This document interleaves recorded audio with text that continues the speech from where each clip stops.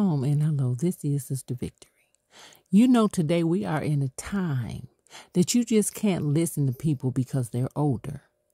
We now see older men debating and fighting and arguing and threatening all over the place today. But now we have younger men that are speaking words of wisdom.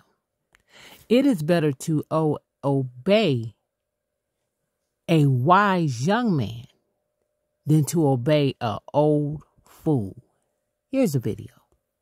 All right, so what's good, YouTube? It's Devin here tuning in here with another video. I know y'all probably tired of me, tired of seeing my face, but I don't care. I'm going to turn up for the Most High God. You got to deal with it. Right, so look, throughout this video, I want to just remind you to praise the Most High today, right? Throw up a prayer, throw up 2 prayers, 3 prayers, 4 prayers, 5 prayers, whatever you got to do. You know what I'm saying? Just go hard for the Most High today and do what you got to do. You know what I'm saying? Don't give no excuse for you to walk into the ways of the flesh today. Like you read about in Romans chapters 8 and verse 5 on down, the Lord says to be carnally minded, right? That can lead you into the ways of death. So this is a reminder to do more spiritual things today. You know what I'm saying? Do more spiritual things today. You know, this is a reminder for you to go into the ways of reading your word, throwing up your prayers, you know, study with your family, do whatever you got to do today, right? Get your household in order more today. You know what I'm saying? Prepare for the Sabbath day. You know, there's a lot of things you can do, you know, for the Lord on a more spiritual level today. So go harder today. I'm not going to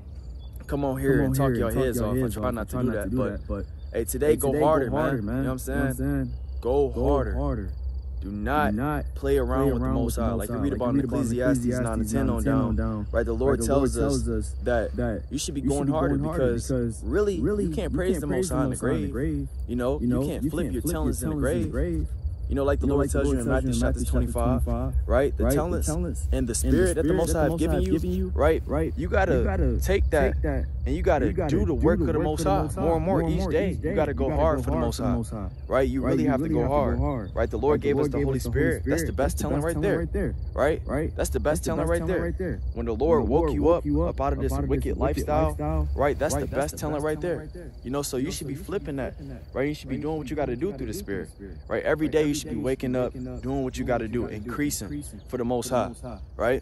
So with that being said, hey, flip your talents today, do what you got to do, right? It's drug dealers, right? It's a lot of other people out here, you know what I'm saying, that's in the world doing more wickedness, right, than you doing righteousness. With that being said, I want to give all praises, honor, and glory to the Most High.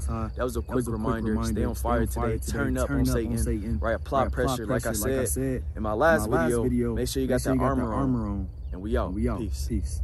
Amen.